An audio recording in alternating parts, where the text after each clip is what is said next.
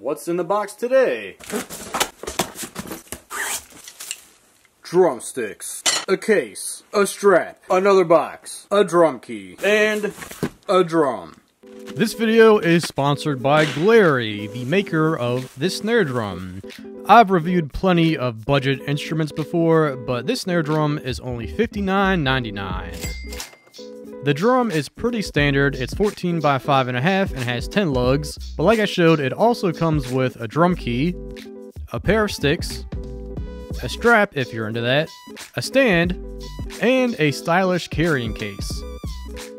If you want to check out more about this drum, you can follow the link in the description. But today, I want to take this drum in its stock form and see how it sounds, and then completely overhaul this thing. So new heads, new hardware, everything.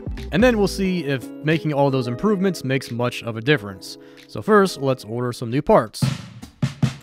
Let's start simple with the air vent. You know, let's do all brass hardware. $4.13. Now let's get some brass tension rods. I need 20 of these. There's only one of these in stock. Okay, we'll come back to that. 2-inch double-ended tube lug. We want brass. We want screws. That shell's probably 1/4 inch. I should probably check, but it's probably 1/4 inch. $78.90. Now we need a throw off and butt plate. Here is the 3-position butt plate, $28.04. Okay, I found what appears to be the only one online, $48.99.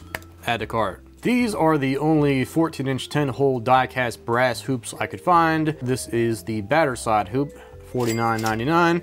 Add to cart. And now we need the snare side, $49.99. Add to cart. Back to the tension rods. The next best thing I could find are these 1 9/16 tension rods. Hopefully they're long enough. They should be. So we want brass. Don't need any washers. They have plenty of these in stock. So let's get 20, $14.80. Add to cart. So I already have heads. I have snare wires. Let's grab some straps though. These are expensive. $7.24 for 4 pieces of plastic. Add to cart. That is everything. Now we wait. There's more. I realized I'll need a wrap for this because some of the holes won't exactly line up, but thankfully a buddy of mine gave me one a while ago because he wasn't very happy with the quality, which I don't blame him, but I looked it up and that cost $32. So that brings the subtotal to $390.02. But the rims and the throw-off I bought from different stores. All the other stuff I got free shipping. But the rims, the shipping was $11.55. Then the throw-off was $10. So that brings the grand total to $411.57.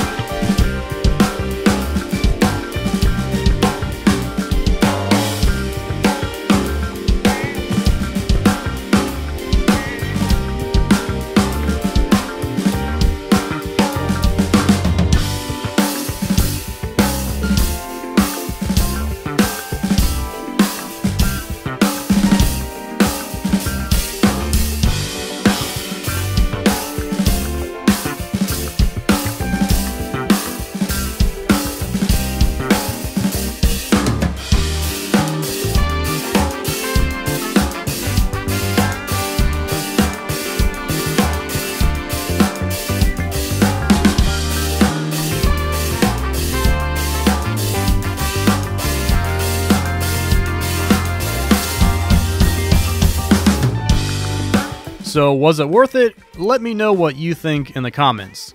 Myself, I really don't think it was. Sure, it looks cool, but if you're gonna go all out, you might as well spend a little bit more money on another shell and make a snare drum from scratch. If anything, I would just replace the heads and call it good.